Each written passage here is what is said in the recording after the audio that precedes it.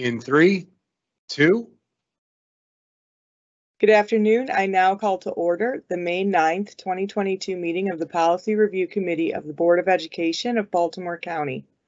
In accordance with Board Policy 8311, the chair of a committee at their discretion and after consultation with the staff liaison may convene an in-person committee meeting. Otherwise, all committee meetings will be held electronically. Today's Policy Review Committee meeting is being held virtually and broadcasted through Microsoft Teams Live on the BCPS website. To conduct this meeting by virtual means, all voting items this afternoon will be done by a roll call vote. Board members will say their names before making and seconding a motion as applicable, as well as when requesting discussion on an agenda item.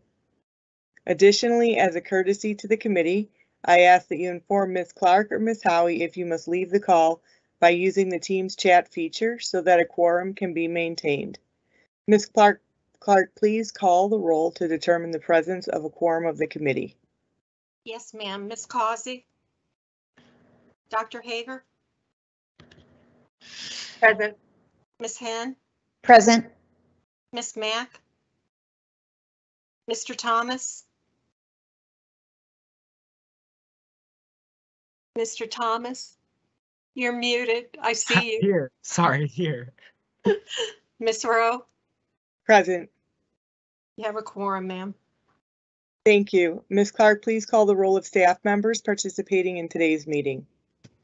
Ms. Anderson? Good afternoon. Ms. Charlie Green? Ms. Howie? Here. Dr. McComas? Present. Mr. Dixit? Present. Ms. Ferguson? Present. Dr. Wisted? Present. Ms. Becker? Present. Ms. Hesler? Present. Mr. Plate? Present. Ms. Somerville? Present. Ms. Stansberry? Present. Ms. Proser? Present. Ms. Roller? Present. Miss Watts Hitchcock? Present. Ms. Hahn? Present. And are any other staff members on the call that I failed to call? Thank you. Thank you. The first item for business is Policy 5470, Wellness. Dr. McComas, please proceed. Excuse me, Dr. McComas, Ms. Rowe, if I could just interrupt for a brief moment. The policy that has been posted, there was notice from staff that there was one error in the policy, so it's been reposted. There's one word change.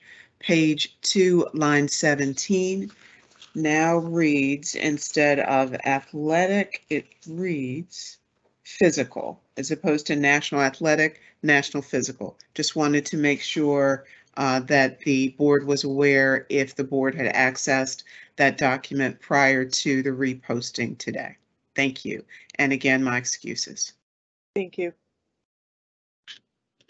So good afternoon. Thank you, Ms. Howie. And we're bringing forward our wellness policy. I know, Dr. Hager, this is one that's particularly passionate for you. I'm going to quickly turn it over to our team to share the updates and revisions that we're bringing forward today. So thank you. Thank you, Ms. Ferguson. Hi, good afternoon, everyone. Thank you, Dr. McComas. I have Deb Somerville on the line. She helped to lead the revisions, or the committee that helped to revise this particular policy. So I'm not going to steal her thunder. I'm going to let her share, and I'll be right here to support Deb. Thank you. Thank you. Hopefully no thunder. So I think we've had enough of that. So the wellness policy 5470 has been updated really to enhance its alignment with the Healthy Hunger-Free Kids Act of 2010. And kind of a little bit of history, as far back as 2004, the federal government issued rules about schools having wellness policies, and those rules were kind of linked with our funding for our school lunch program, our school meal program. And what happened over time is our first wellness policy was adopted in 2006. And over time, the federal government rules have been beefed up to make wellness policies stronger.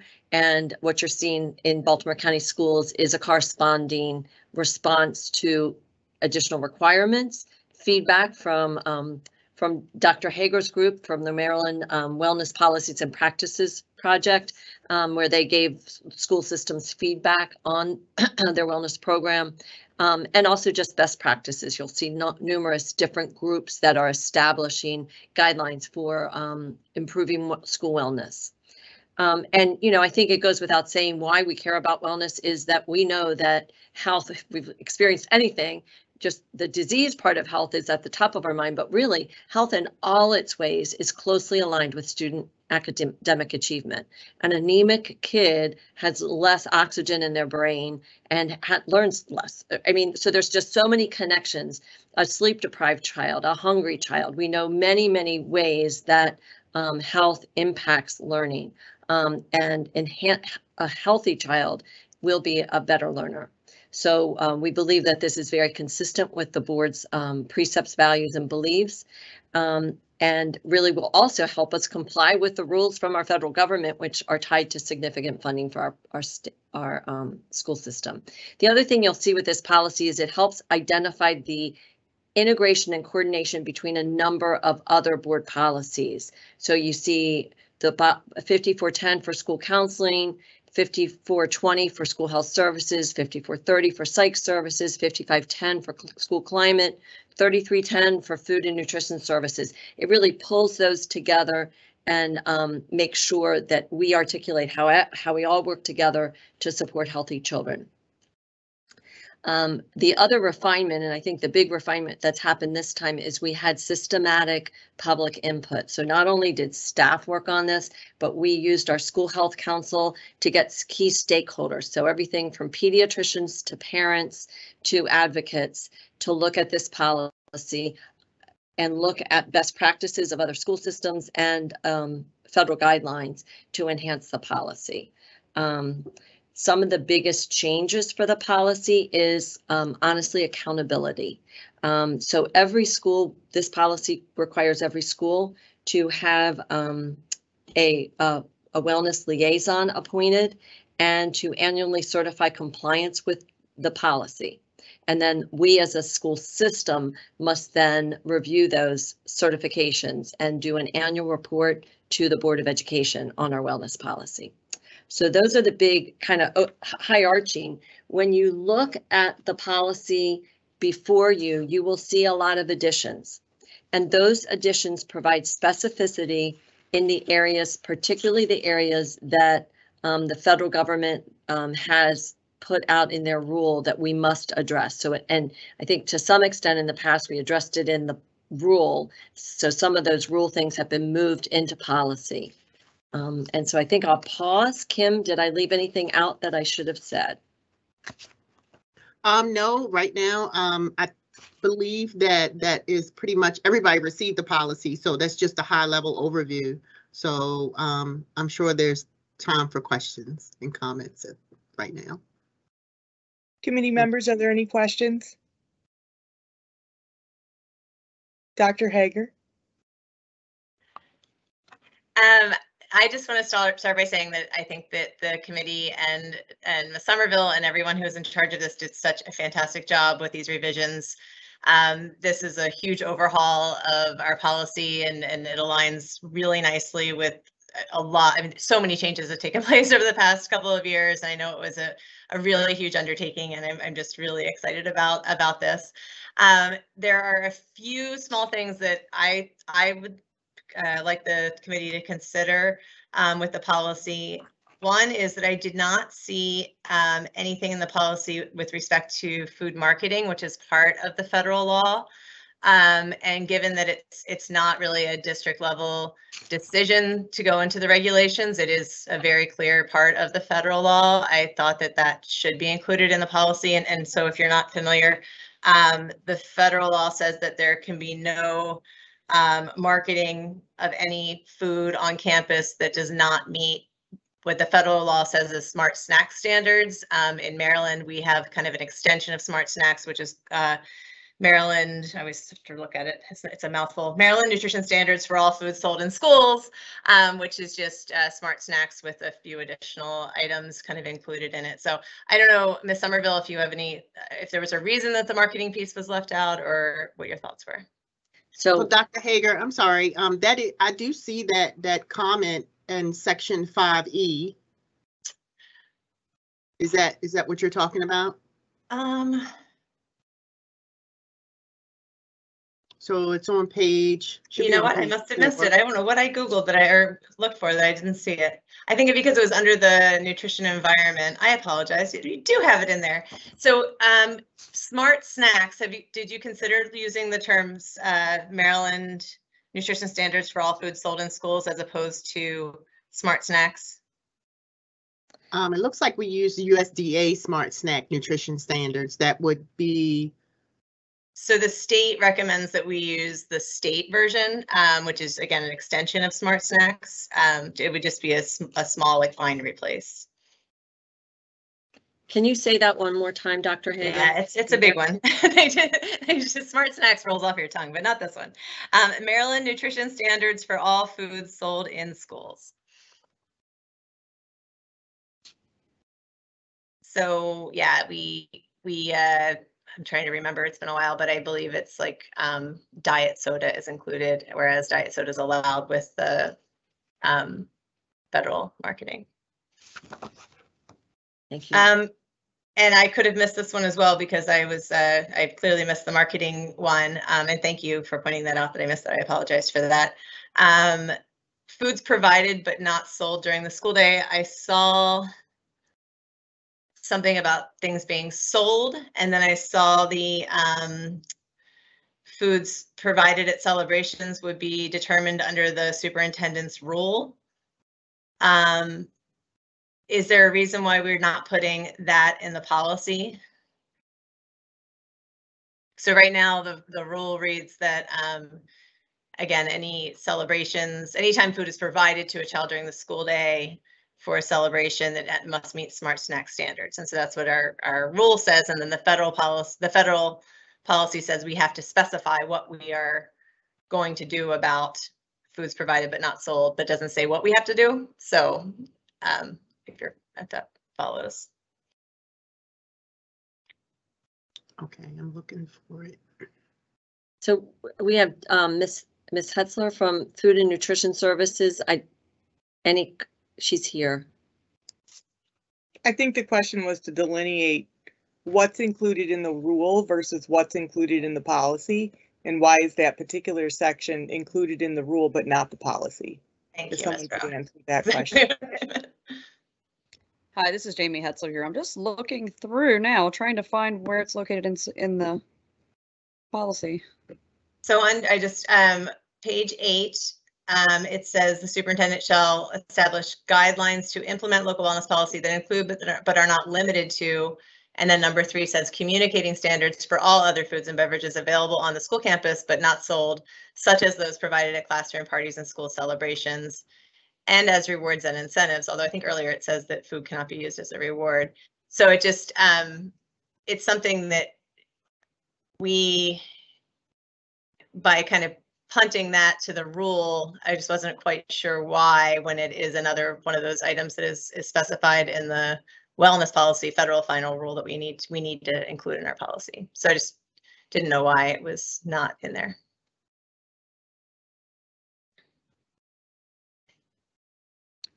I'm looking through it now. I don't know that there was a specific reason that it was omitted. I'm looking for the same topic on both the policy and the rule to compare. Yeah. And we can get back, we can come back to that. And I have one last thing, and then I know Christian has questions too. My other question for discussion would be around kind of the different leadership roles that are specified in the policy. So it talks about having the system level folks identified on page 2, which includes the chief academic officer. And then it goes on to talking about establishing a wellness liaison, which is a key part of wellness policy implementation, which is great. But then it also goes on to talk about identifying a wellness champion, who would then be for employee wellness. And then it goes on to finally mention the local school health council, which is typically the entity that has a really important part in wellness policies. And they aren't mentioned until pages 6 and 7. So I just didn't know if there's a way to kind of solidify kind of the leadership structure around wellness policy implementation, because it kind of feels a little bit piecemealed at this point.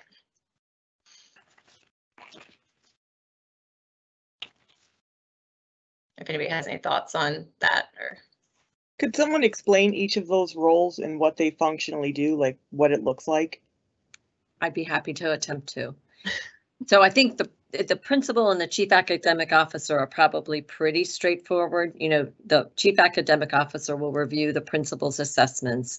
The principals will assess their schools and report on implementation. The wellness liaison is really the new role. We've been trying to have wellness liaisons for several years now, and it's the point person in the school to help identify a wellness, the wellness program for their school. What are our kids' biggest needs, and what are we going to focus on this year? So it might be physical activity, it might be a more of a mental health. So they might be doing mindfulness. So it's really to look at, when looking at our children's health and our health programs for our kids, what are we going to do and how are we going to coordinate it in our building? So that's the wellness liaison, and it really has a student focus, but it can include employees. Historically, in the school wellness, what is it called, Dr. Hager? The wellness champion? It varies district to district, but yeah, I'm trying to remember what we called it. In our policy, they have a liaison, which is the whole school person, and then a champion, which is the employee wellness person, which I think could get a little mucky. Yeah. Right. The wellness champion, again, was a role that has existed for many years, much longer actually than the wellness liaison, and it focused on getting employee wellness messages out to staff. In my head, the wellness champion would be a committee member of the school wellness team and report, so to speak, or be coordinated by that wellness liaison. The naming is definitely confusing. And my only other comment would be, in employee wellness, there's no person who owns it, whereas in most other areas, we have a person in the building that more owns that content area. I think that's probably one of the big reasons why we wanted to have wellness champions, so it was clear in every school who was in charge of those employee wellness initiatives. And I will say, anecdotally, I have approached principals before and said, you know, tell me about your wellness team, you know, who's in charge of the wellness team, and they'll say, oh, so-and-so, and then it turns out that person is in charge of forwarding the emails from the, you know, HR about employee wellness initiatives, and doesn't really do anything at the school level for the kids. And so I just worry that the words wellness liaison, wellness champion can be a little confusing, and there are a lot of districts that use the term wellness champion as the wellness team leader.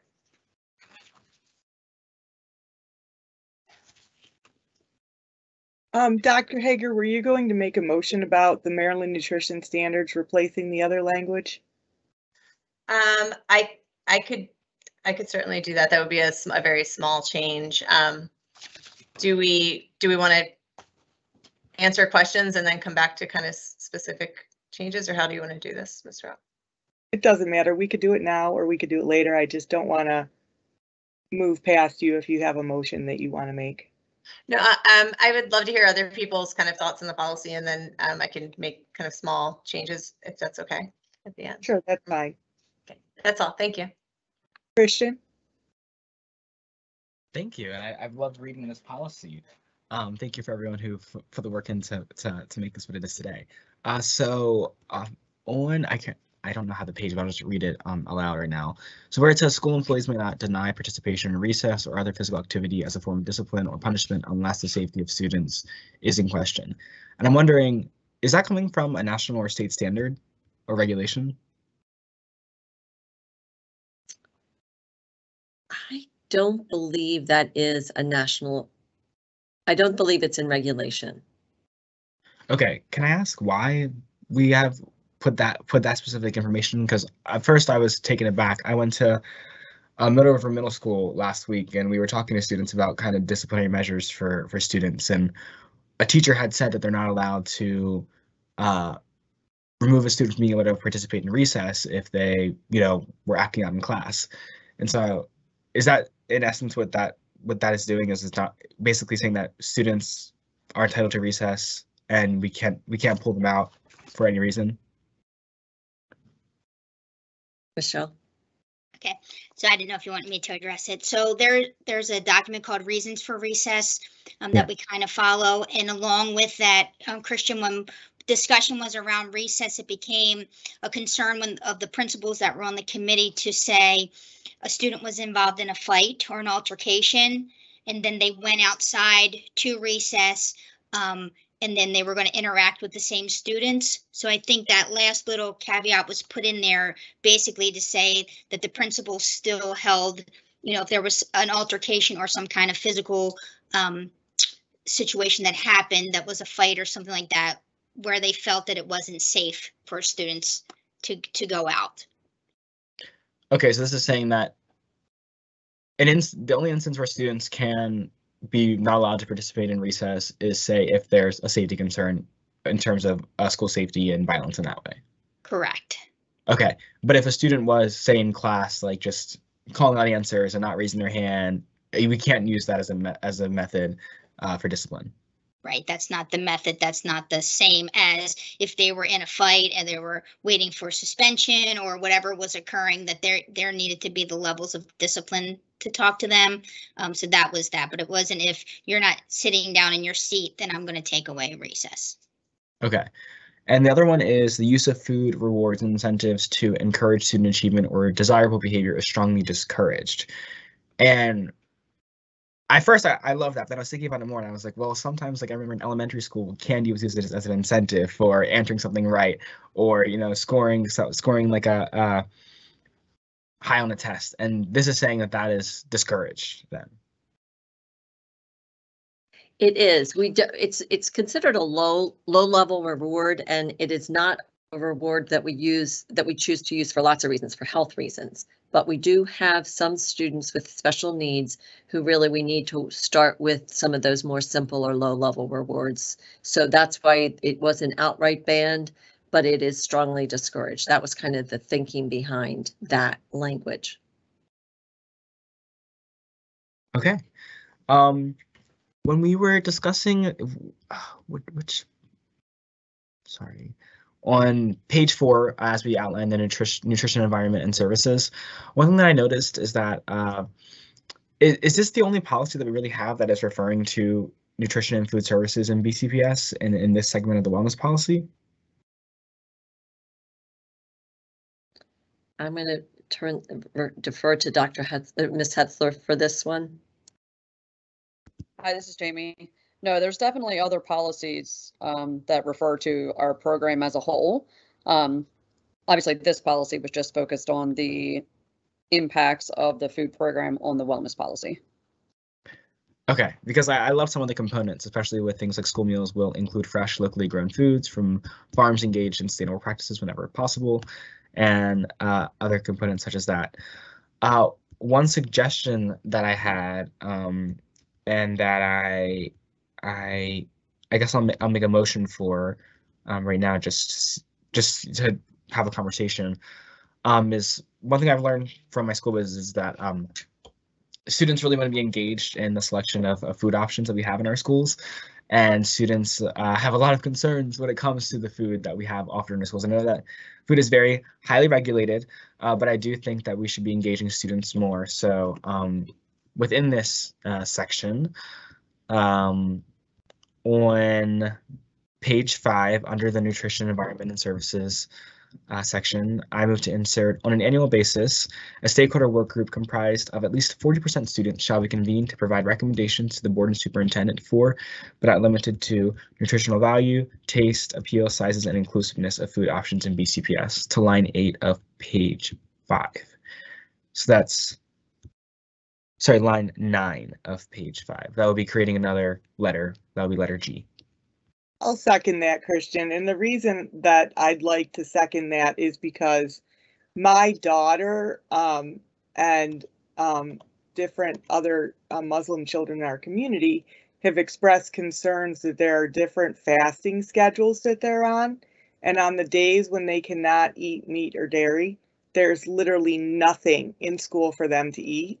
And they live on protein bars they bring with them because in addition to books and a computer, they just can't carry musical instruments, books, a computer, and a lunch. So if we had vegetarian and vegan options available to at least meet a minimum calorie intake, I think that's a thing that would have come out in student feedback that maybe wouldn't have come out any other way.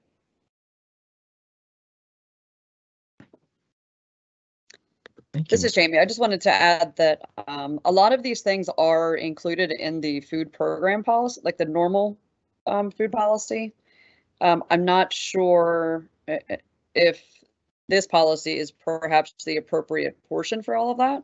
I know there are sections, and I'm going by memory here, there are sections about student involvement and such. I don't disagree that it perhaps needs stronger language or some more specific items in there to enhance that policy.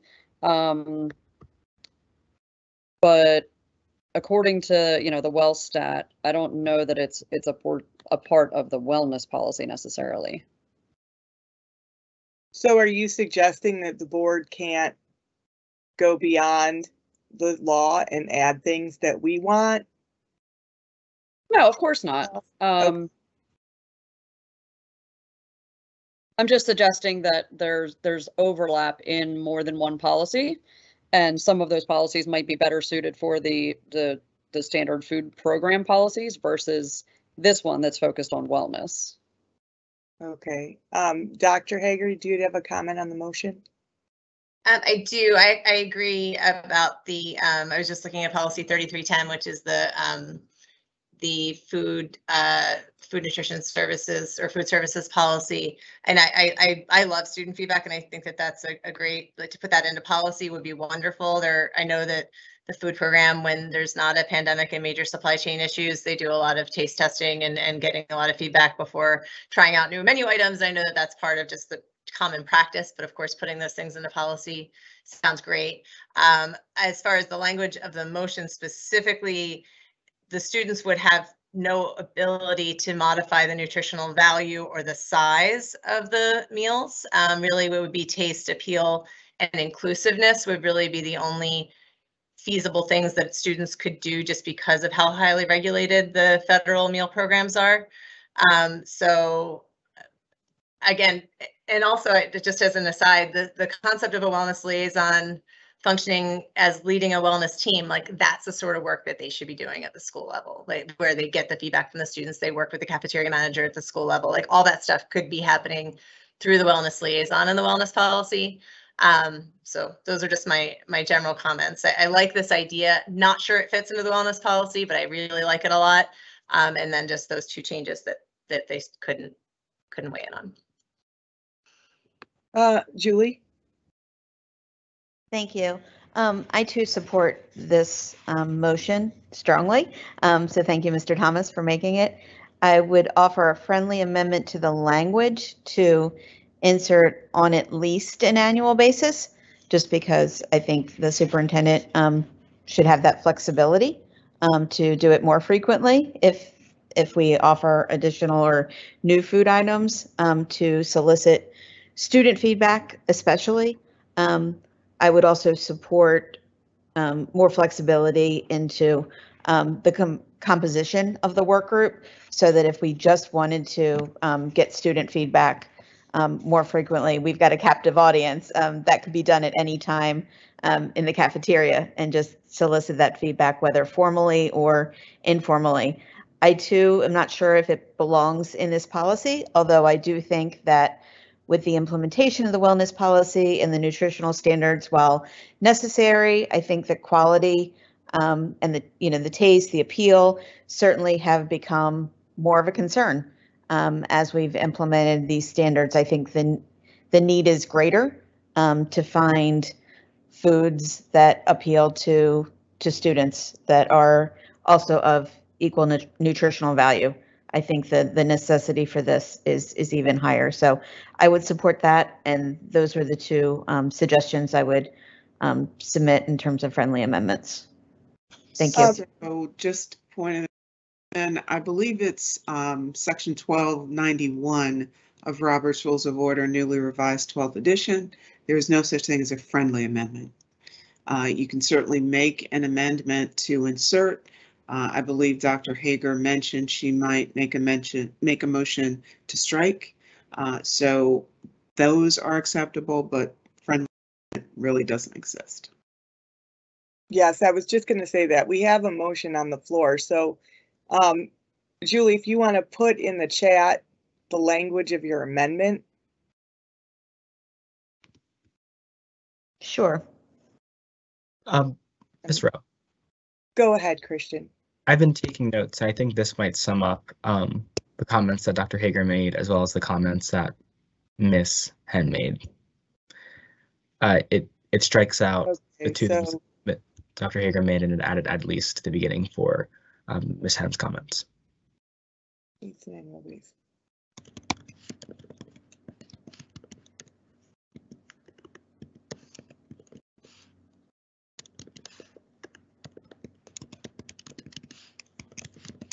Okay, while Julie's typing in it, it has to actually read with the strike and with what's being inserted. So Aaron, if you could type in your amendment as well, then we'll process one and then we'll process the next one. I think what I'll enter, I think reflects Dr. Hager's as well, but we'll see. So Ms. Rowe, as I read what Mr. Thomas has resubmitted, it looks as if it incorporates the strike that Dr. Hager mentioned. Okay, so can I process that amendment with a consensus if no one objects to that language? Or do we have to take a vote as an amendment to change the language to this? So the Assembly currently has the motion. The motion's on the floor. You can seek consensus of the Assembly to process the new motion, to withdraw the other one. This is an informal assembly. It's fewer than 12 persons, so it can certainly be done that way, so that you don't have to vote twice. Sure. Okay. Does anyone object to withdrawing the original motion and then processing this language? Okay, hearing none. Is there a motion to approve the language on at least an annual basis? A stakeholder work group comprised of at least 40% students shall be convened to provide recommendations to the board and superintendent for, but not limited to, taste, quality, appeal, and inclusiveness of food options in BCPS. So moved, Thomas. Second. Okay, second, Henn. Are there any other comments or questions related to the motion? Christian? Yeah, I just have a comment. The reason I said 40% was because this is something that actually was introduced in Montgomery County as well, a similar resolution with the number 40%. So that's where that number came from. I just wanted to state that. Okay, Dr. Hager? Just kind of functionally, and I know I had my moments to ask questions, but the motions that I would make would be to highlight the important role of the local school health council. And I would just love to see if this were to go into practice, for this to be part of our local school health council, which is where our stakeholders from around the county who work in the area of school wellness to bring students into that local school health council in general would be wonderful. And then this could be a clear specific role. So just to kind of comment that we're starting to create a lot of like stakeholder groups and leadership roles within this policy. And so ensuring that this student group that's specifically discussing nutrition in schools kind of be part of that leadership umbrella of the wellness policy. You know, I think that, not that we need a flow chart or anything right now, but some sort of way that to really understand how they fit into the bigger role of the wellness policy leadership, I think could be important down the road. So if I may, members of the committee, I think that's the sort of direction that staff would need now. So this is your policy, and staff will have to implement it. So we would need to know what your intent is for the role of this stakeholder group, to whom this group is reporting, if there are other specific members you need and that you're anticipating on the work group. So I'll be blunt with you, I'm confused as to where you would want this group to fit in the constellation that already exists. So any clarification that the committee can provide would be deeply appreciated. And Ms. Somerville, I see your camera is on. Is it page 6 that talks about the Wellness Council? I'm trying to find that. Where is that? Mentioned on page 6, line 39, page 7, line 22, and page 7, line 38. But it's not mentioned earlier. And again, they play a pretty important role in this work. So we could change the language of this so that instead of a stakeholder work group, that the community council, what are we calling this council? It's a local school health council. It's also mandated through state law. So we could have the local school health council convene the stakeholder work group as part of their council function. And they could convene part of that in a school to accommodate the presence of students already being in school. So the question then is, how do we signify that in this language, that this stakeholder work group is a function of the community council? Like, should it be moved to the section that talks about the community council and the work of that council? Right, and I think that is what's missing from the policy. There's nothing really describing what the local school health council is or does in the policy.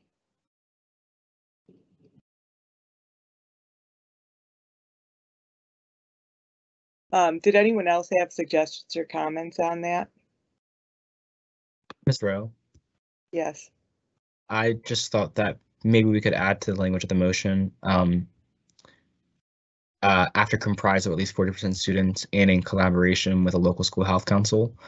I guess that would necessarily mean that it was like a part of the local school health council.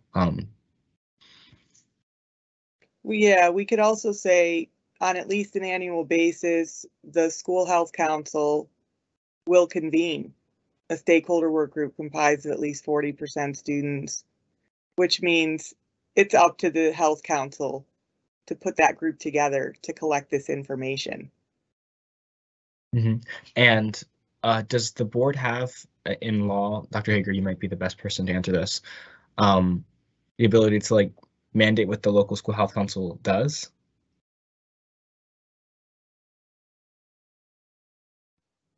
Ms. Somerville has been the co-chair for a long time, so she certainly can chime in. No. So the state law just says that every local jurisdiction must have a school health council that combines the efforts of the school system and the local health department. So that's really where it's like a collaboration between those two entities, and then we have a state school health council as well. But Ms. Somerville may have better insight into kind of how that's happened in Baltimore County over the years, and whether there's any policy that you know of that specifies membership or direction or things like that. So no, I'm not. I believe that the school health council has always been included as part of our wellness policy. So as you're absolutely right, it's in state regulation. It's required that we actually in state law too. So we're required to have one that advises the superintendent and the health officer. The composition of it, I'd have to pull up those regs. I didn't do that in advance. It's very, general in the requirements. We don't have that. We do have, it's addressed twice in terms of family community involvement. It's addressed twice who would be in it. in the rule in front of you under section 9 and under section 10. The stress on it being a community council, not just a staff council. And historically, the superintendent and the health officer have raised issues for the council to address. So in the past, the council has addressed things like sleep, sleep needs of kids. They've done studies on concussions and testing for concussions. They've done studies on the digital healthy use of digital devices in the classroom. So those are kind of historic types of things that the council has done. I can't imagine if the council's reporting to the board that the board could certainly provide input in terms of priorities as well. Julie, did you have a question? I did. Thank you, Ms. Rowe. Ms. Somerville, in terms of the role of the council, is what we're suggesting they do within the scope of their mission and what they expect their job to be? I like the idea of identifying a specific group and tagging them with this, but I guess I want to make sure that we're assigning it to the right group and not another group like food and nutrition services or another team that's more closely tied to the food offerings. So I can answer partially, and I would hope Jamie can jump in at the end. It could certainly be. So historically, the council meets as a whole group, and then we break into sub work groups when we have these specific tasks. This could be a standing committee, that meets once or twice or thrice a year and reports out to the council. So that could be absolutely a tool. I don't know. I defer to Jamie whether there's a better vehicle for that. I don't know if there's a better vehicle right now. Obviously, I think that the onus of most of the implementation of including the students and such would be on my department. Some of this we already kind of do, or we just take one school and they're testing foods all day or whatever it might be. But I think it might be a good avenue to push it through the wellness committee. I know Dr. Hager, has close ties to this, and as do I. So I'm sure we would be on one of those subcommittees to make it happen. Okay, so Great. is there a motion to amend the language to insert the language, the school health council will convene before the words stakeholder work group? So that it will read on at least an annual basis, the health council, the school health council will convene a stakeholder work group comprised of at least 40% students. But we have to change a bit more than that, don't we?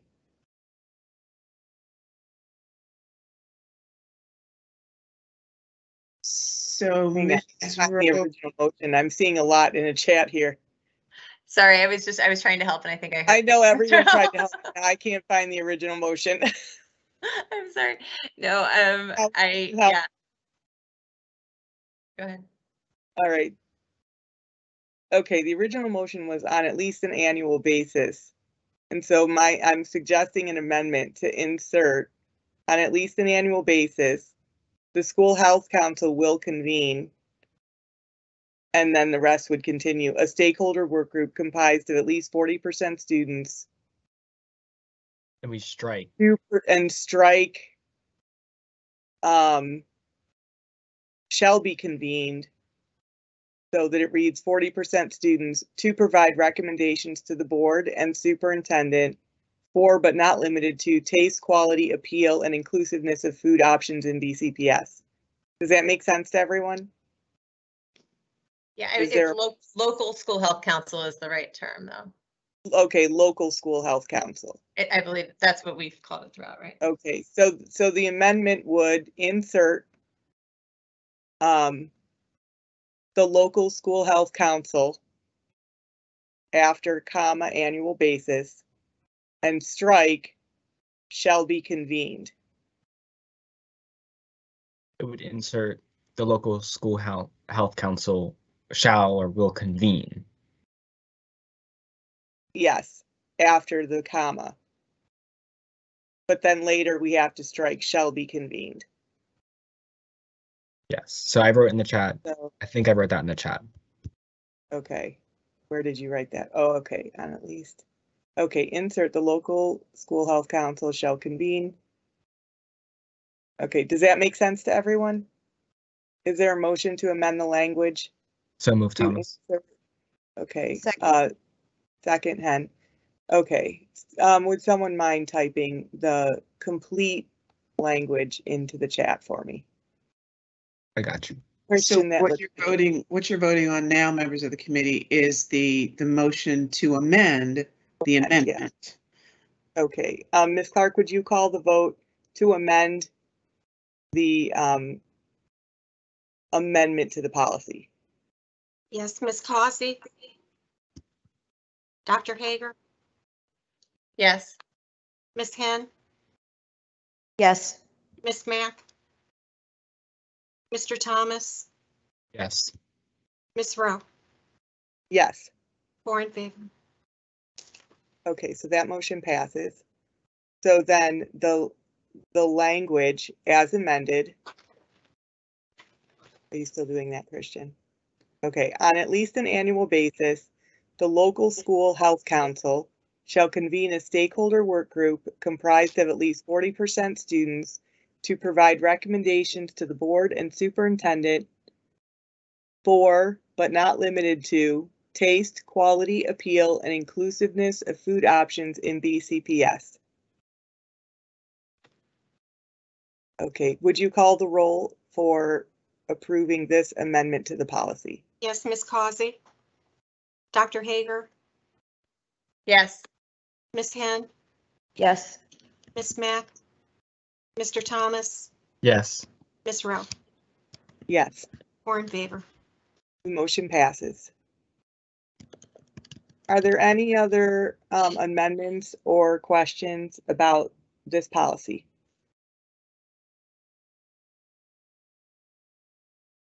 I just had one question. I'm sorry, Christian, did you have a question? I have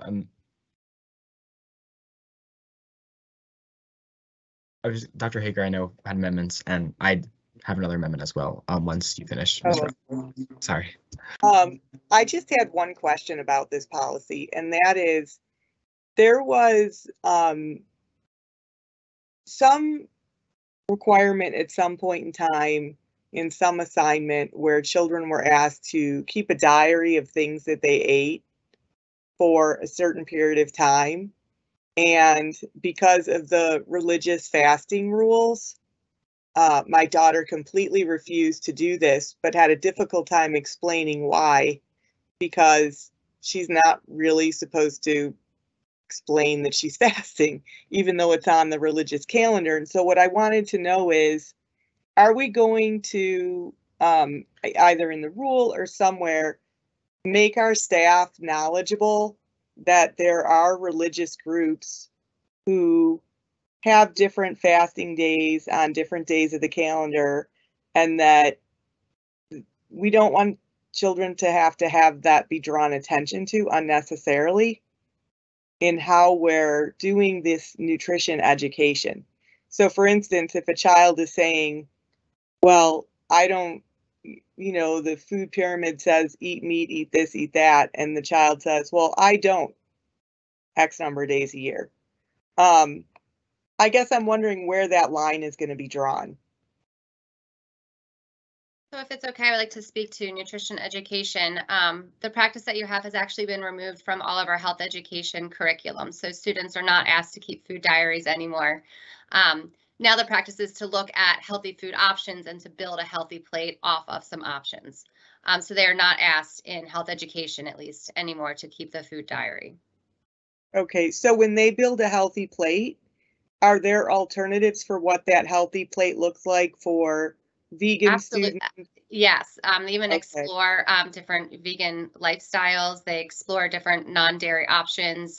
They look at different ways, protein, calcium is not always from a milk product. So really trying to increase students' knowledge of the different foods that are available to meet the different nutrient needs. Okay, that's great. So if a student did have a particular dietary prerequisite, is there room in the curriculum for the student to voluntarily say, help me make a nutritious plate that Yeah, absolutely. free, or is, because like, for instance, just because I'm familiar with the Orthodox Christian fasting is from meat, wine, dairy, and oil for as many as 40 days twice a year.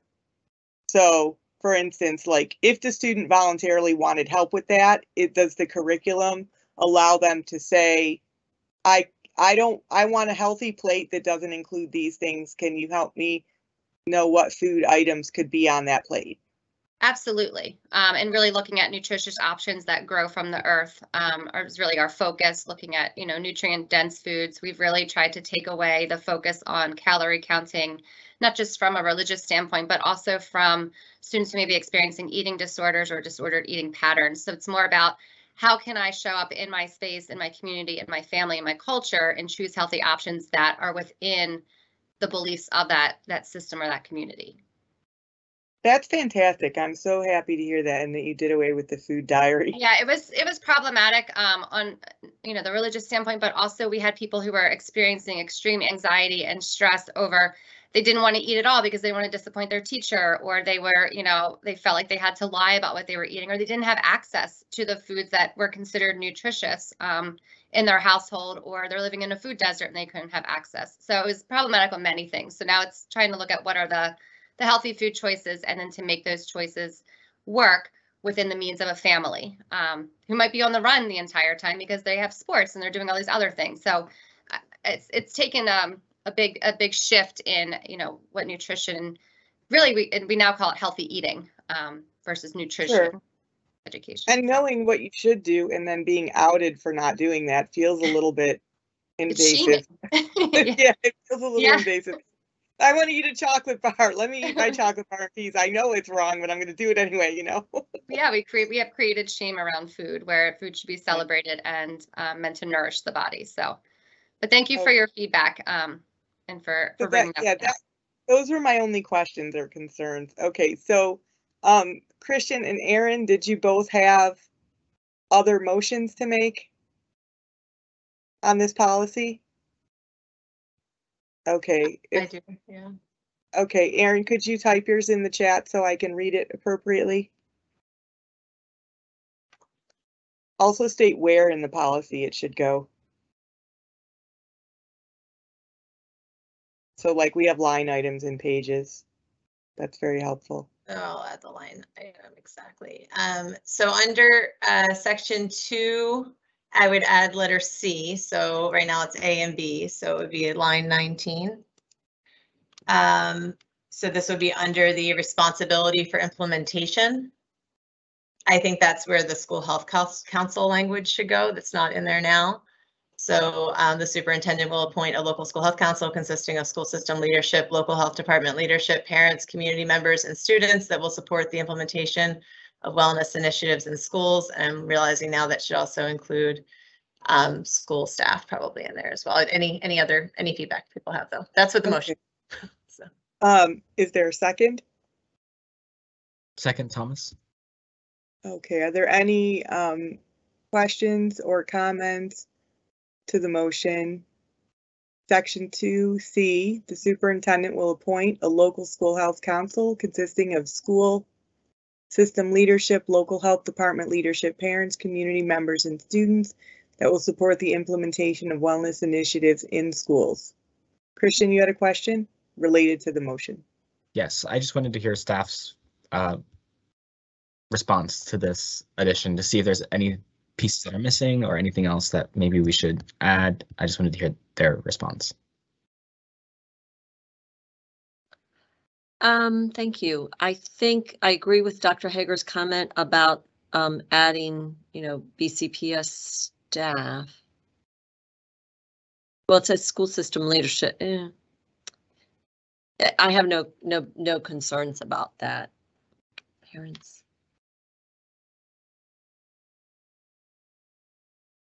Yeah, I have no concerns. Okay. Judy, you had a comment or a question? Just whether or not there should be any board leadership. Sorry, my dog's being loud. whether or not through the appointment process or inclusion on the council. If Dr. Hager thought about that, I don't really have a strong preference either way. Just a question. I know of at least 2 local school systems that have a board member who sits on their local school health council. I don't know if that's required in their policy or if they just do that because they care about the wellness issues in the school system. And I also know of several school systems where they have administrators who sit, like school level administrators who sit on their local school health council. But again, I don't know how broad to make this at this point, or whether folks would like to see those types of additions to the policy itself. Thank you. I don't My have other question was, preference. did you envision that the superintendent would appoint all the members?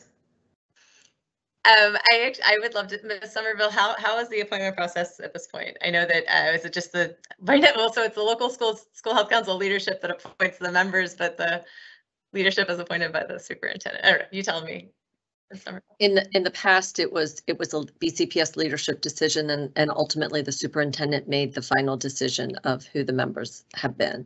But we reach out to the health department and have them identify through Dr. Branch their recommended members, and then we identify, through a variety of ways. And I think you participated in that in the first meeting this school year. We identified who was missing, and then we reached out and added some more folks.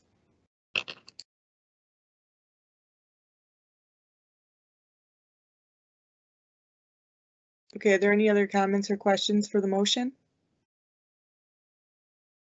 Ms. Clark, would you call the roll? Ms. Rowe, sorry, I was putting it in the chat. I'd like to. Oh, I'm sorry. Go ahead, Julie. Sorry.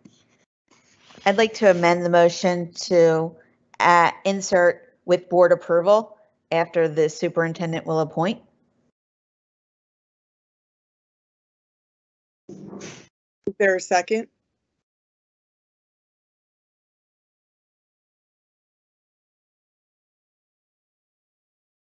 I'll second it for the sake of discussion. Is the, well, Ms. Hen, how do you envision that board approval would look like? Like, I'd hate to have this committee with this many members bogged down because the board starts getting into micromanaging the individual people on the health council. And how many health councils are there going to be? Just one, or one for each of the planning communities, or one for each school, or how are we talking about one health council or one per region?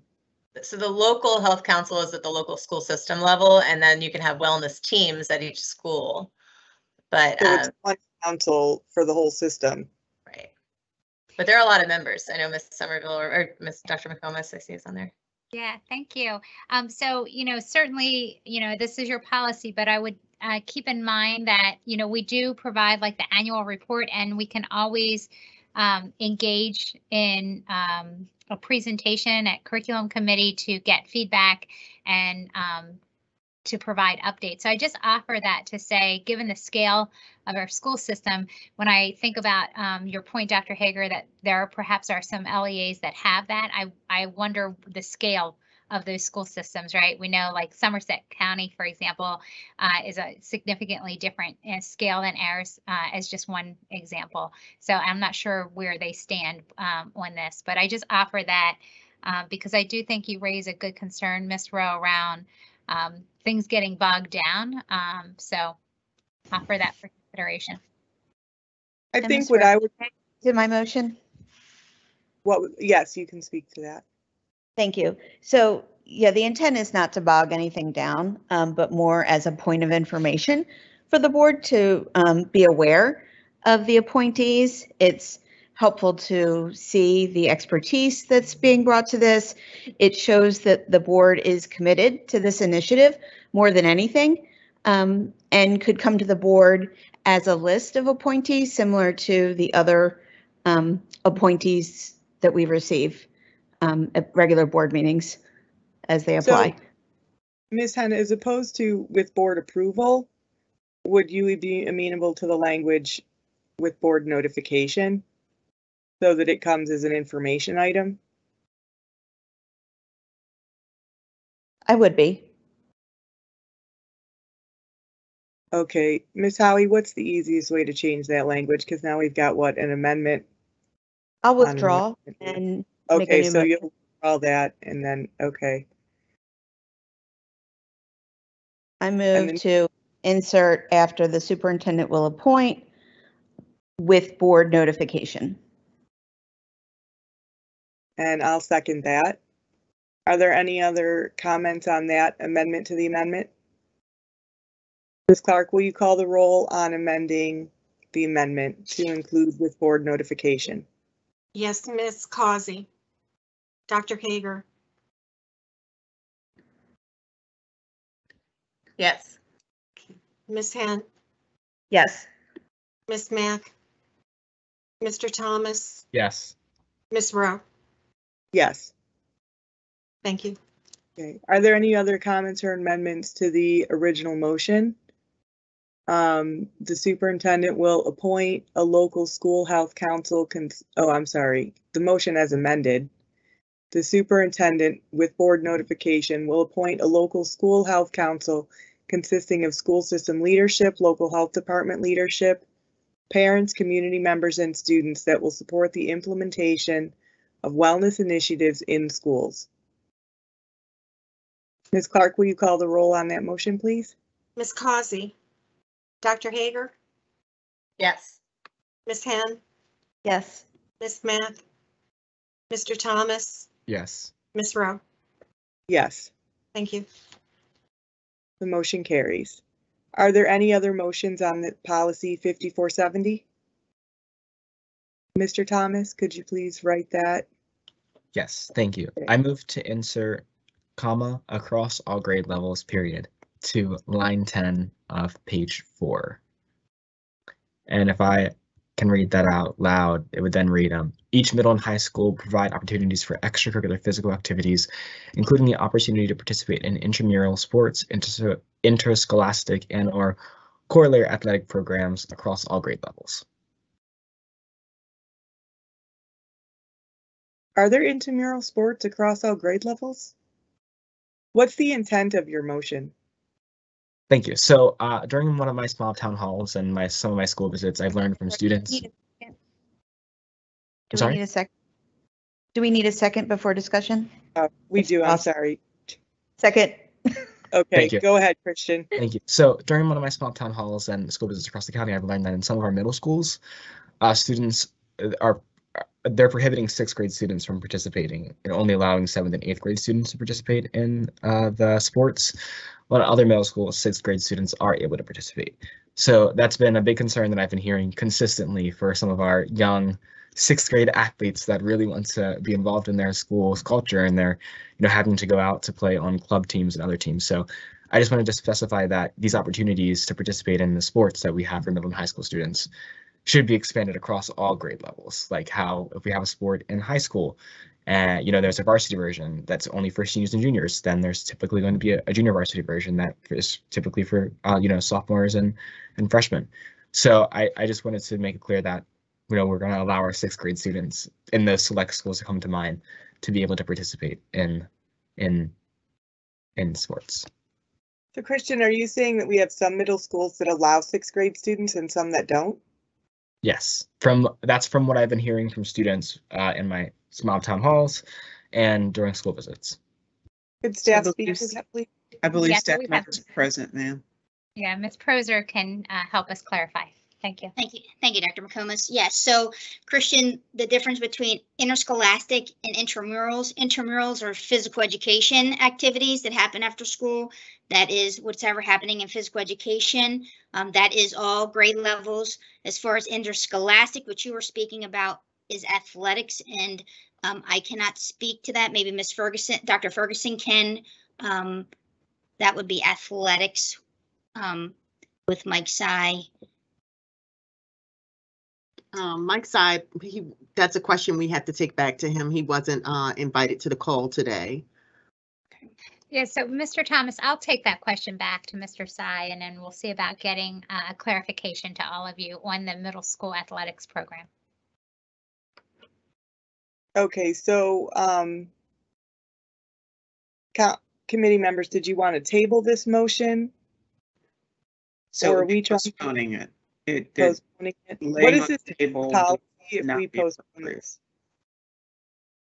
Ms. Howie, what does this do to the policy if we postpone this? Can this policy wait to have information brought back from staff? So we've already provided to the state, we did that as of July 2021, our actually to the feds, our triennial. Our hope was to get this passed by this June, but it's not required. It was last June when we had to get our triennial assessment. However, as you know, members of the committee, we don't necessarily move at a particularly quick pace. So to bring this back would simply delay it all the more. We do have another meeting scheduled in May, but that's already a packed agenda. So we are looking forward to the committee passing this. I see. So we have to decide today whether to add the language across all grade levels to the end of that sentence. You can send it forward, and before it is voted on in first reader, staff can have the information available. And if the full board still wishes to amend, the policy can be amended on first or second reader.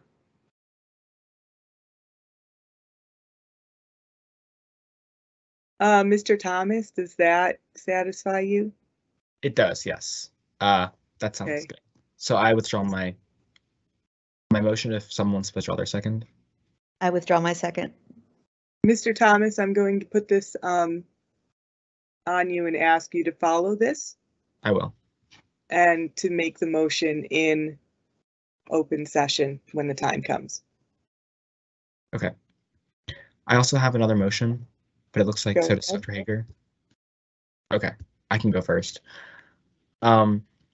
I move to insert each middle and high school will provide opportunities for extracurricular activities related to school climate, culture, and student identity to continue cultivating a positive social emotional climate, to line 31 on page 5. Is there a second?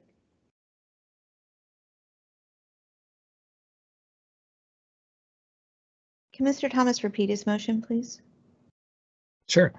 I move to insert each middle and high school will provide the opportunities for extracurricular activities related to school climate, culture, and student identity to continue cultivating a positive social emotional climate, to line 31 of page 5 under social emotional support services.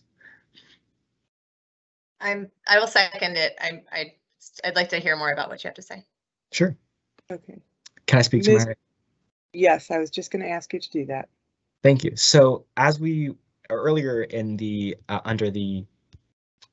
when we were just discussing under the physical environment. Oh, sorry. What we were just discussing, we talked about extracurricular activities for our students when it comes to the ability to maintain a healthy body and to continue to be active. However, we're not discussing the ways in which students are going to try to continue to make their environment in school a positive social emotional learning climate.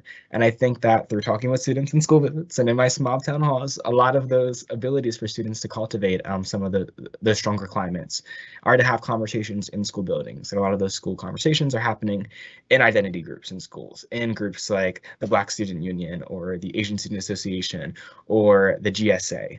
They're happening in groups that are focused on school climate, like our equity group club in some of our schools.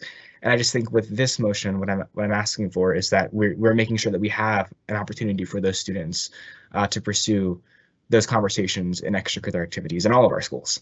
And I think that, some of our schools do a much greater job than other schools. And so I think this is just solidifying and codifying in our policy that it's the expectation that we have extracurriculars for those purposes to create positive social emotional climates in our schools.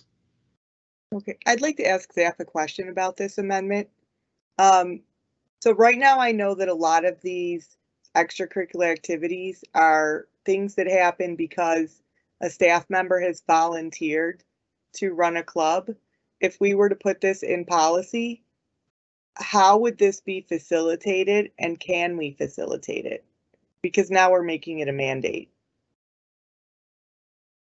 If staff could answer that. Right, I would, well, go ahead, Ms. Ferguson. So one of the EDAs that we proposed this school year was a social emotional learning representative in the school that would be similar to some of the EDAs that run the after school clubs. This particular person would be the person that would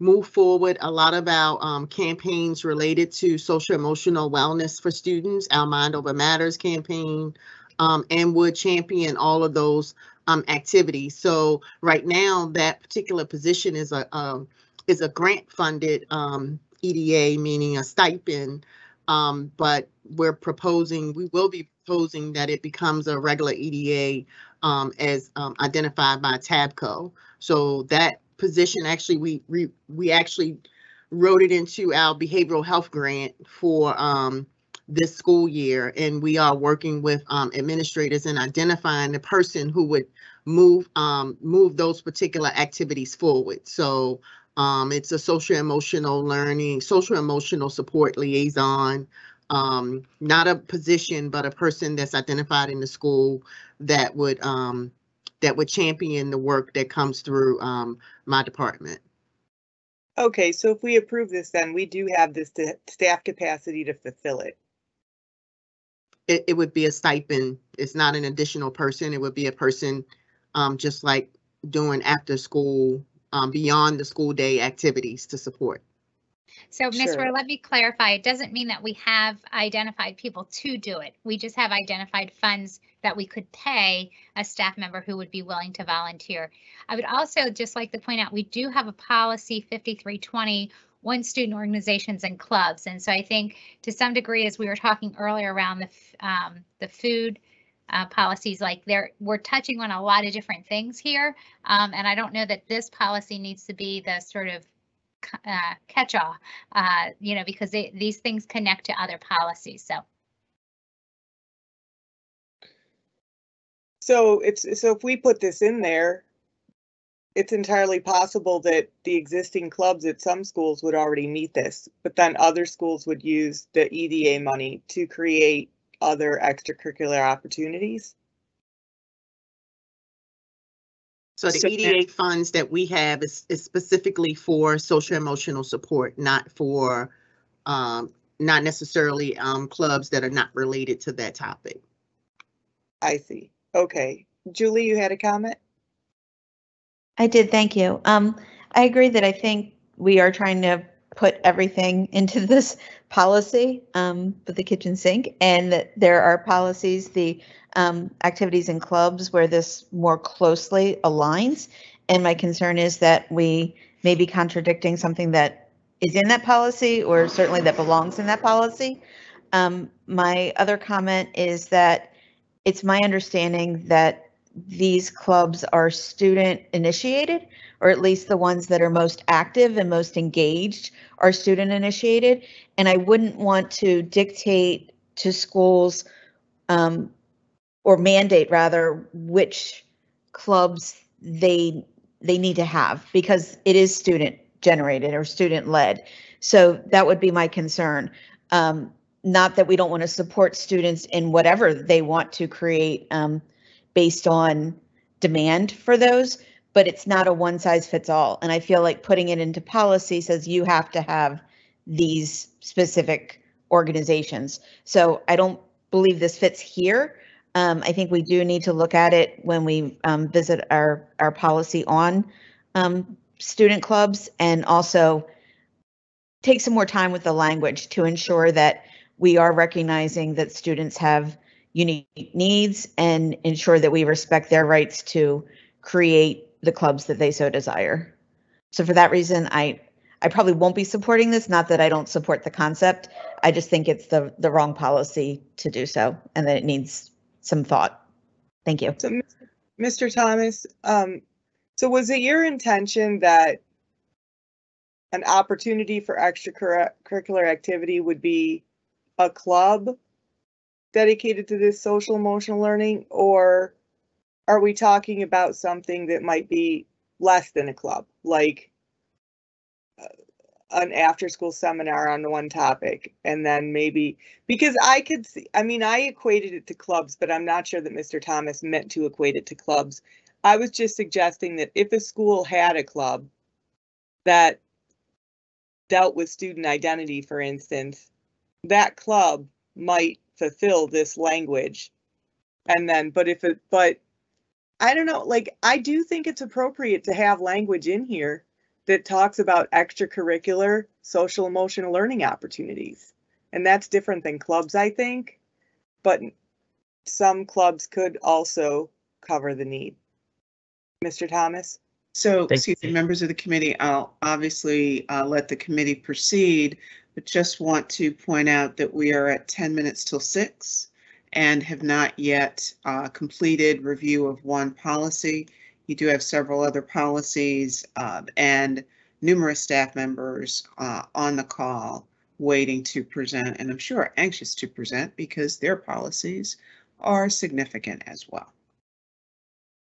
Thank you, Ms. Howie, for the timestamp. So Christian, if you could speak quickly to this so that we can process this. Yes, I think because we are outlining some of the extracurricular activities in this policy, we're already outlining some of those topics. We're identifying recess and other things in physical education, but then we're also talking about physical activity and sports and other extracurriculars related to physical activity. So I think it's more than appropriate here. I was reading the extracurricular policy, and I think that this is the right place for something that's talking about social emotional learning, extracurricular activities. And I think that with the language, and my intent was, yes, if a school already has a club that is related to social emotional learning and student identity, then that would be satisfied. But if it was to be, like Ms. Rose said, a seminar or some type of activity, this is just saying that the school will provide opportunities for extracurricular activities related to school climate, culture, and student identity. So it's up to kind of the interpretation of the school, in my opinion. And it could be a club, and I would love to see more clubs related to that are student initiated. But it could be, just some of those conversations after school, and it could be a, student council that is having conversations about school climate, culture, and student identity that's already established. Okay. Ms. Clark, could you please call the roll on inserting each middle and high school will provide opportunities for extracurricular activities related to school climate, culture, and student identity to continue cultivating a positive social emotional climate, to line 31 of page 5. Ms. Rowe, may I? I'm sorry, go ahead, Ms. Hen. I just wanted to make a quick comment to Mr. Thomas's last point. I love that each school would have that flexibility. I think that the language needs work, and that's the only reason I would not support it, only because I agree with it, but I think that the policy needs to give more guidance as to what the board's vision is. And you just communicated it beautifully, Christian, but that's not in the language. So I just think we should table it and put some more work into the language so that schools know exactly what your vision is for it. Because you just articulated it. It's just not in the language yet, and I think it should be. Thank you. Ms. Hen. Ms. Clark, could you take the roll? Ms. Causey? Dr. Hager? Yes. Ms. Hen? No. Ms. Mack? Mr. Thomas? Yes. Ms. Rowe? Yes. You have 3 votes.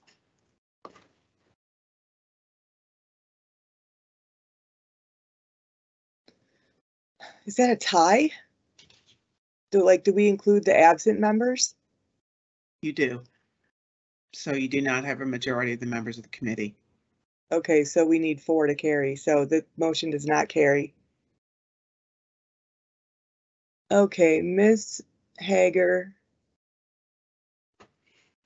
Yes, so I have just a few changes that are related to my earlier comments. And I put 2 separate motions in the chat, but I did that so you could see kind of why they align. The first would be on page 2, line 16, to strike the word liaison and add in its place, so that the full line would read, appointing a wellness champion who oversees a school level wellness team in their school and annually so-and-so. And then the second, well, that's the first motion.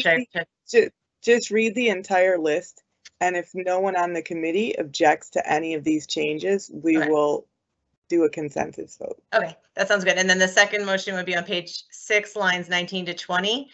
Strike the word a wellness champion, and instead it would say designating an employee wellness liaison in each school and office. And so those 2 changes kind of go together because wellness champion is more of a standard term that's used throughout the state for the person who oversees the wellness team. And it sounds like this role of wellness champion that we've used is really more of an employee wellness liaison. So that was just kind of alternating that wording so that it's more consistent with the rest of the state. And then replacing USDA Smart Snacks Nutrition Standards with Maryland Nutrition Standards for all foods sold in schools. And there's one place in the policy where it says Baltimore County School Health Council, and everywhere else it says local school health councils. So replacing those as well. So those are my wording changes. Does anyone on the committee object to these changes? Or any of the changes? And then I have one actual motion that's like an addition, but it's also related to what I said earlier. Let me finish. Okay. Yeah. Hearing none, the policy will be amended according to these changes, which are written in chat. Go ahead, Aaron, you have one more motion? Yeah, and this is it, I swear. So then this would be what I mentioned earlier about the last piece of the federal policy about all foods provided but not sold during the school day. And so I would move to add under section 3A5G, all other foods and beverages available on the school campus but not sold, such as those provided at classroom parties and school celebrations, must meet the Maryland nutrition standards for all foods sold in schools. And that's what's in our regulation right now. Okay. Does anyone on the committee object to these language changes? Hearing none, the policy will be amended according to Ms. Hager and what she's written in the chat. So these all seem like just basically aligning our language with the regulations. Okay. Ms. Hager, would you, Dr. Hager, sorry, would you write these specific language changes that we just approved into a Word document and give it to staff so that they have, do you need that, Ms. Howie? You're fine. Okay. Based what's in the chat. Thank you for the offer, however. Okay. So let's see, moving along here.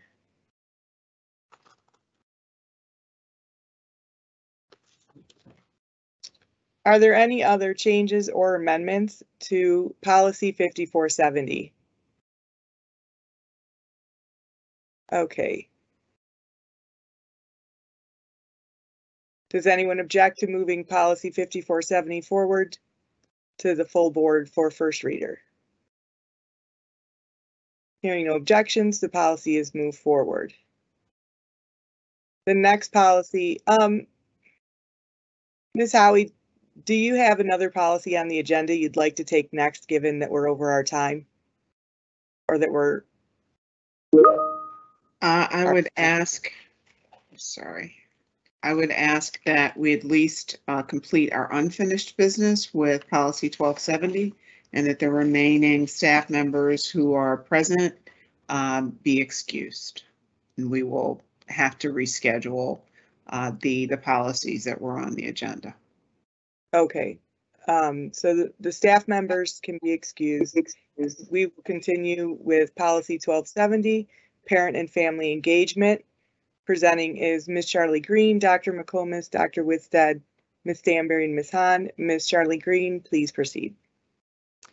I'm actually stepping in for Ms. Charlie Green this evening, and we're partners in our work. And I'll be introducing Ms. Hahn, who actually will take it away. She's the fundamental champion of this particular policy. So thank you. Thank you. Good evening, everyone. Just as a refresher, I want to remind you that policy 1270 validates the Board of Education's belief and commitment to meaningful partnerships among schools, families, and caregivers and community members to enhance student achievement through engagement. Focus area 4 of the BCPS Compass, Community Engagement and Partnerships, addresses the need for BCPS to establish and maintain a high level of inclusive family and community engagement and increased partner effectiveness. This policy substantiates the shared vision of the Board of Education that families, caregivers, and communities play a key role in supporting academic achievement and ensuring that students are prepared for career or college opportunities. Approval of Policy 1270 will move the system forward by creating conditions supportive of family engagement programs that have been developed in collaboration with families and community partners. Thank you.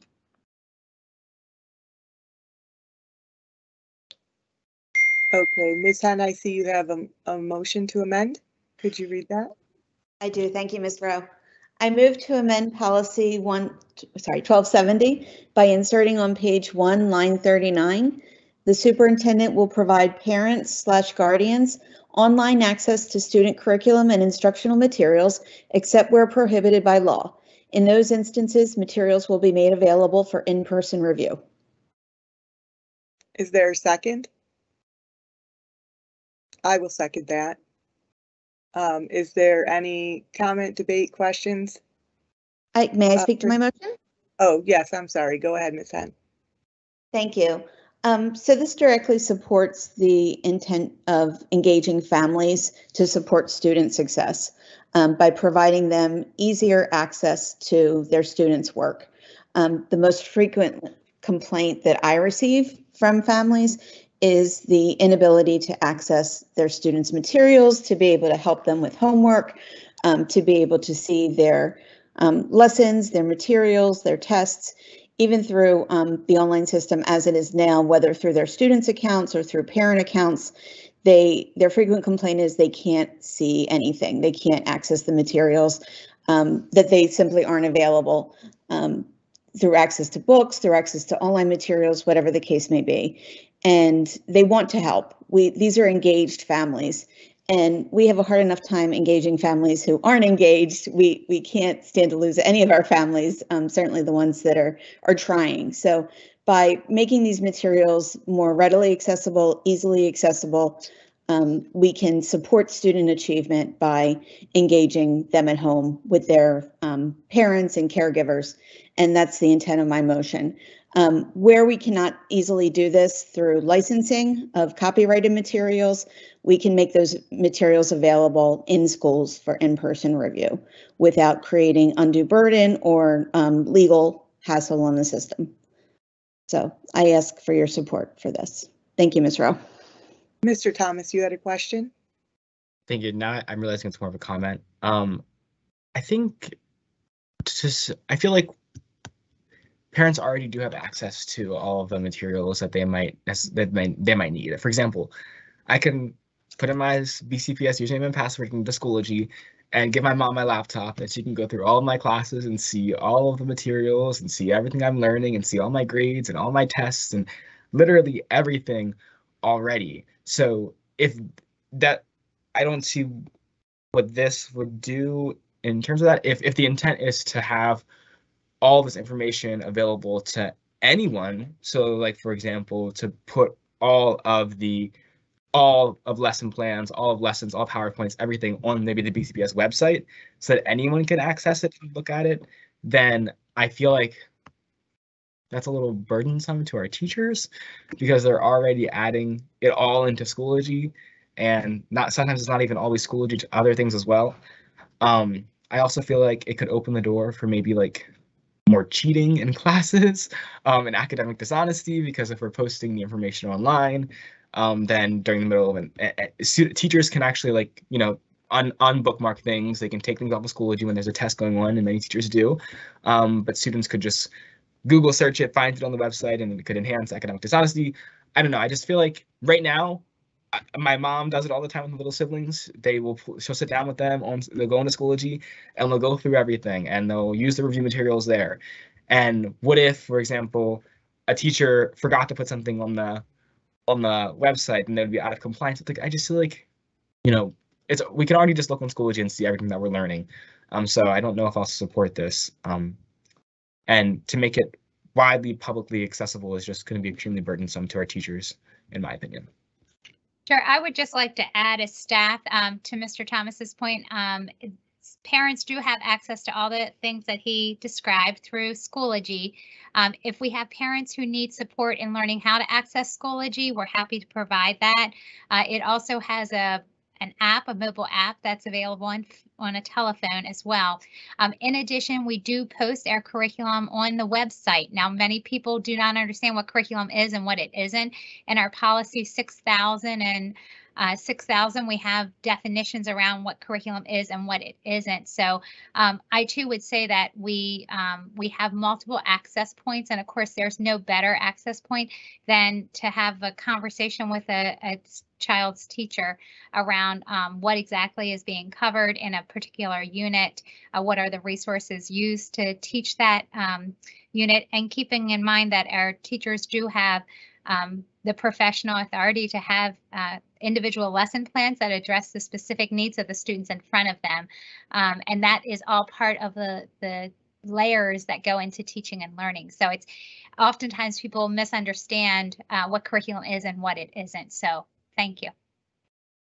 I think one thing that I would like to see is, I understand what you're saying about having my child bring me their computer and log into their account, but I have a parent account and I can see my students' grades from my parent account, but it would be nice if I could see all of the instructional materials as well, because every once in a while you get an uncooperative child who doesn't necessarily want to make it easy for you to hold them accountable about X number of homework assignments that weren't done, or whether they're graded, and as a parent, the difficulty I have is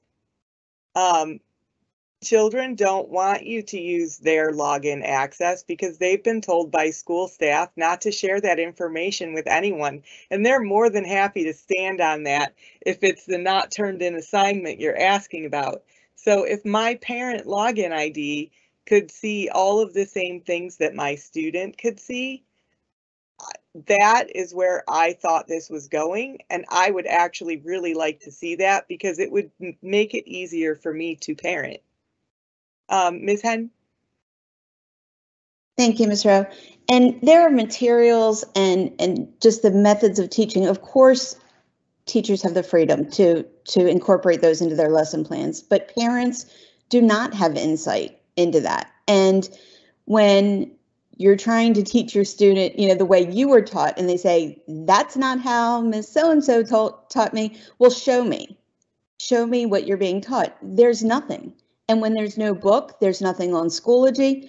Well, she's referred to such and such in class.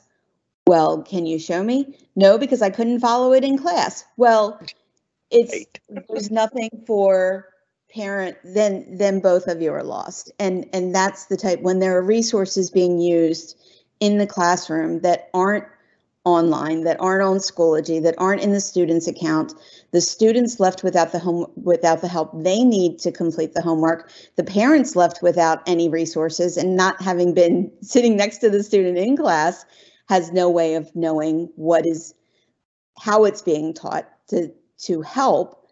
That's the issue. It's not what is on Schoology, it's what is not, and what is being used in class for instruction. And that very much is part of the curriculum. It's not included on the website because each teacher has the liberty and freedom to teach the way they see fit and according to the needs of their class. But if parents and guardians are to be the partners in that and to reinforce that learning at home, which I believe is the intent of this policy, then they need a little help. And that's the intent of this motion, is to give students that extra support by equipping their parents or guardians with the tools they need to be able to say to Mary, yeah, Mary, I know you're struggling. Let's look at this together. Here's what you were shown in class. let me see how it was taught to you. Let me try to teach myself, and then I can help you. Because we know that there aren't enough hours in the day for our teachers to do it all, and they need those supports at home. That's the intent of this. Thank you. Question, Ms. Henn, are you asking, or is it your expectation that teacher created lesson plans have to be provided in addition to the curricular framework? The intent is that students get the help they need. And there are key resources, that is the intent of this motion, that key resources be accessible to parents equitably. I understand that, ma'am. easily. I'm just trying to understand, again, based on your comments, and also obviously staff would want to comply with any policy that the board passes. And if your intent is that all teacher created lesson plans also be provided because of this amendment to the language, I'm just trying to understand if that was your intent as well, or your expectation. The intent is that materials that are used in curriculum that students need for instruction be accessible to parents online. That's the intent, except we're prohibited by law because we do use copyrighted materials that we can't republish. That's a given. So if parents need to see, hey, what were we using to teach such and such of a text? If that's copyrighted, they could come into the classroom and review that. That's allowed, but we can't republish that on our website. Okay, would be the exception. That's my intent, that students would have the supports they need at home by having the same materials they can access in the classroom at home, and that their parents would have equal access to those as well. Understood. So is it your desire, maybe that's the better word, that include teacher created materials, so teacher lesson plans? The lesson plans, no. The materials, yes. So I would just say, Ms. Henn, that gets very close into the teacher lesson plans that many of the teacher developed materials are. That's part of a workload piece, and that can stand separate from curriculum framework. So my biggest concern, because I agree with you, we want every parent to feel very connected and engaged in their students' learning, and we want our parents to feel supported in that process as well. My biggest concern is that if we have a parent who is not able to see the resources they need through Schoology or the curriculum as posted online, the first thing we need to do is make sure that the teacher and the parent have a communication with each other around, Mary's struggle in Bridges, as an example. So please know that we too want to make sure that our parents are supported and have the resources and are well connected to support our children in their learning process. But we want to be cautious not to inadvertently wander into really overburdening our teachers with what needs to be posted online. And thank you for that. And I would add the word key before instructional materials, if that would clarify the intent of the motion, to restrict it to key materials used for instruction, to provide clarity and direction. That the intent is not everything, but and allow teachers at their discretion to determine what are key materials, so that parents have access to critical resources needed for at-home support. And Ms. Henn, is it your intention that this would be provided through the parent Schoology portal, or that this would be, because I guess my thing is the teachers are already entering all this stuff into the student portal. So why is it such a big deal for technology or Mr. Corns to release the permissions to allow parents to see that stuff in their portal too? It doesn't seem like you would have to duplicate the entries so much as just release the permissions so that parents can see what the students can see. Like that, because I don't like the idea that right now as a parent, For my first child, I used a whole lot of sticky notes and would simply stick things to paper and send emails. Please reteach such and such a thing that involved no vocabulary that anyone understood. My kid didn't understand it. Please reteach it, right? Because the child comes home in second grade and cannot even explain to you. All they know is the subject. Sometimes they don't even remember the teacher's name that taught them the thing they don't know how to explain, that they're now crying at dinner that they don't understand because you said something was wrong and you don't know, right? So I used a lot of sticky notes doing that for the first child. Now I'm on the third child, and my method for the third child is go talk to your sister. This is a terrible place as a parent to be in, because when I was a kid, I would bring the book home and my grandfather would say, show me the book. Where's your homework in the book? And 3 pages before the homework was the chapters saying what it is that you're supposed to be doing. It was the actual lesson that the teacher taught. So the problem is, now that so many things are virtual and I go into my parent portal for Schoology, there's literally nothing there. Or I'll get an email that says this assignment wasn't turned in yet. And I can even get them to show it to me in their portal, and the actual assignment isn't even there. Like, there's just nothing. Yes, and if I may respond, Ms. Rowe, that's precisely the problem, and that this attempts to address. And teachers know what is critical and what they're using, and granting that access in Schoology would probably address 85% to 90%, I'm guessing, of the issue, because they're already published to students.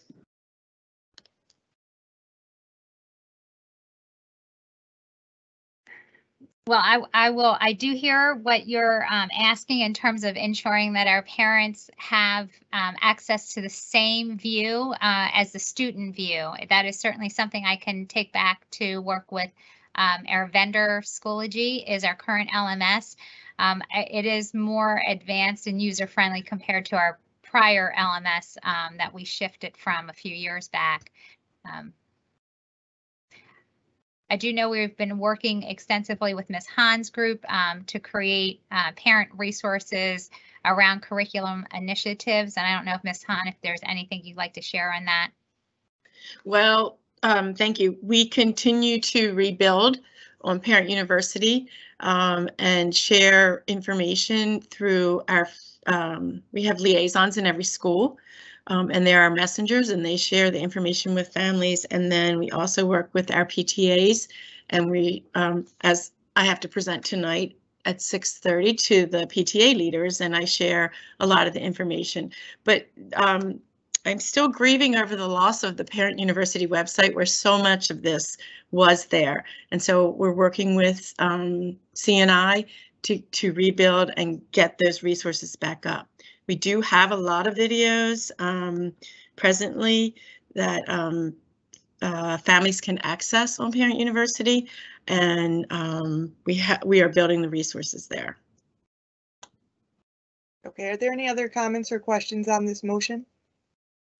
I will just say that I have reached out to get more confirmation about what is viewable by parent login. And my understanding is they are able to see resources. They can also see assignments, but they're not able to your point, Ms. Henn, see resources that are rostered or that we pay for through a subscription to a publisher because they're not rostered.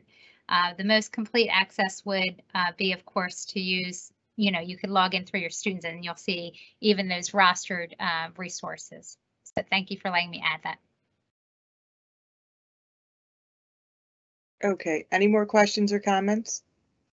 Ms. Clark, will you take the roll, please? Ms. Causey, Dr. Hager. Sorry, this is for the amendment, right? This is for the amendment to the policy to, this is Ms. Henn's motion. I move to amend policy 1270 by inserting on page 1, line 39, the superintendent will provide parents, guardians online access to student curriculum and instructional materials except where prohibited by law. In those instances, materials will be made available for in-person review. No. Ms. Hen, Yes. Ms. Mack, Mr. Thomas, No. Ms. Rowe. No. The Motion motion failed. does not. The motion fails. Are there any other questions, comments, or motions related to policy 1270?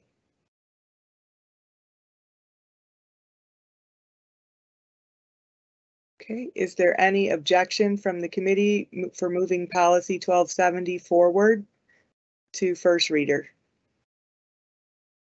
Hearing none, policy 1270 is moved forward for first reader.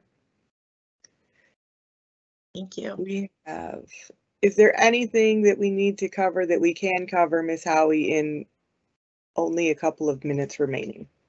So I would ask if Dr. McComas and Ms. Hahn can be excused, please. Yes, ma'am, they may be excused. Thank you. And members of the committee, I will report back to you after Dr. McComas has done her research about the expanded access to the learning management system. Obviously, that is something of interest to Ms. Hen and other members of the committee. So as soon as I get that information, I'll report that back. Members of the committee, my recommendation would be that we proceed to item D, board policies 3215, 3230 and 3231, because those all address the Office of the Inspector General report and compliance. You've already passed, you did at your last meeting, 3 other procurement policies. We've done the same thing, made one do for all, as my grandmother used to say. The language that's been added to each of these policies, I will refer you to 3215. Line 12, page 1, the board will comply with all contract solicitation and procurement procedures as outlined in section 5.112 of the education article. So that's the language that is being recommended, that was approved by you at your last board meeting for 3 other policies on second reader. There are no curves to this one unless the board or the committee wants additional curves. Okay, are there any questions, comments, or additional amendments to policies 3215, 3230, and 3231?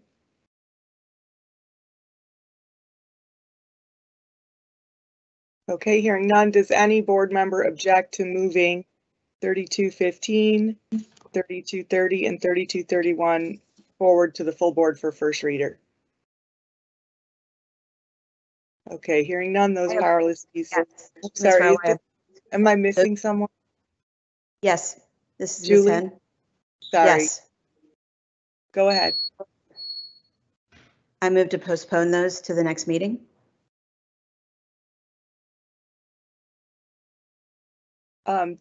Is there a second? We did not have a chance to discuss those. Okay, They were on the agenda for today. right. Yes, So that's correct. did you So think it it's needs more pleasure. time to discuss than the next 10 minutes? I have more to discuss than in the next 10 minutes on those. Okay, I'll second the motion to postpone them. Is there any discussion on postponing those motions? Christian? These are the motions that are just adding in the language that we've been adding to other policies, right? Correct. Okay, so then I don't agree with postponing them because those are still gonna be in the policy review cycle.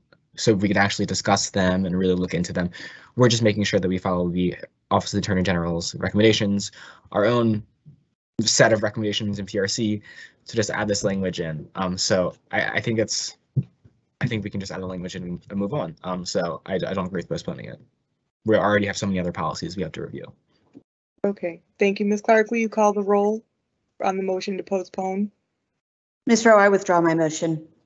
Okay, thank you, Ms. Hen. Okay, so I've lost my place. So Are there any comments, motions to amend regarding policies 3215, 3230, or 3231? Hearing none. Does anyone in the committee object to moving these policies forward to first reader? Okay, hearing none, the policies are moved to the full board for first reader. Policies 3215, 3230, and 3231. Thank you, members of the committee. Members of the committee, there's also a proposed meeting date for August. Staff is proposing August 16th. That is just after staff will be coming back to open schools. So the administrative and supervisory meeting is that upcoming Friday. So we do anticipate the staff will be back from vacation by that time. So that is our proposed date.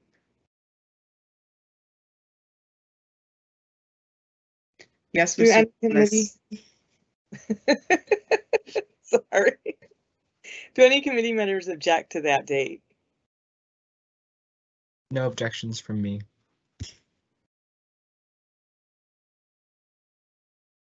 Okay. That is an acceptable date by my calendar. Thank Julie, you. Okay. We will And add that to the calendar and put in an invitation so that it can be on your calendars. And yes, ma'am. Did I understand that that was the meeting that we had intended that staff would not be necessary for, that we would do the 8,000 series policies that are up for review? Correct. Okay. Thank you. You're welcome. So I have one other item, members of the committee, just a brief update. I know you have as well Committee General Good and Welfare, if there are other issues the committee wishes to discuss, but just very briefly to make sure that the committee is updated, the status of policy 8315, and that is the policy on participation by the public. As you recall, there was a parent group that sought to be designated as a stakeholder group. I believe Baltimore County Parent and Student Coalition. And the board directed the Policy Review Committee to review Policy 8315 to revise it, to amend it. After the board made that motion and gave that direction, there was a challenge to the policy that was taken to the State Board of Education that was then followed by a motion for reconsideration that was lost as well. After the State Board upheld the board's actions, basically by denying that it had jurisdiction, then the case was further appealed to the Circuit Court of Baltimore County. On last Wednesday, May 4th, a hearing was held before Judge Baloo Watts in Circuit Court. There is expected to be a written decision within the next 30 days. That's usually how long it takes. So hopefully by that time we'll know whether or not there are any changes that the court believes are necessary to the policy. But that is a policy that is sort of being held in abeyance until there is some sort of judicial decision or determination about whether or not there need to be any changes to the policy. Certainly, if the committee wishes that that policy be placed on an agenda prior to getting a decision from the circuit court or knowing whether or not it will be further appealed, that is up to the committee. But wanted to make sure the committee was aware that that litigation is still going on. Ms. Howie, do you have an expectation as to whether or not that litigation will be concluded before our August meeting so we could include that 8,000 policy with the others? So if Judge Baloo Watts issues in June, and if there is no appeal, then yes, we could include it in August. If there's an appeal that ensues after the opinion is issued and rendered, then you can at least get an update. I'll provide you with an update in August as to where the case is. Okay. Does the committee object to tentatively putting that policy on the August agenda unless it remains in litigation? Okay, hearing no objections, let's plan to do that then, Ms. Howie. Okay. We'll do that. Okay, is there anything else that we absolutely have to finish today? No, ma'am. Besides everything that will be here for the next 3 hours. People, I know you guys want to go home. Okay, so are there any objections to moving the unfinished agenda items onto the next agenda? Okay, hearing none, the unfinished agenda items will be moved to the next PRC meeting, and the meeting is adjourned. Thank you, everyone. Have a nice evening. It's very lovely out. Thank you, members of the committee. Enjoy your evenings.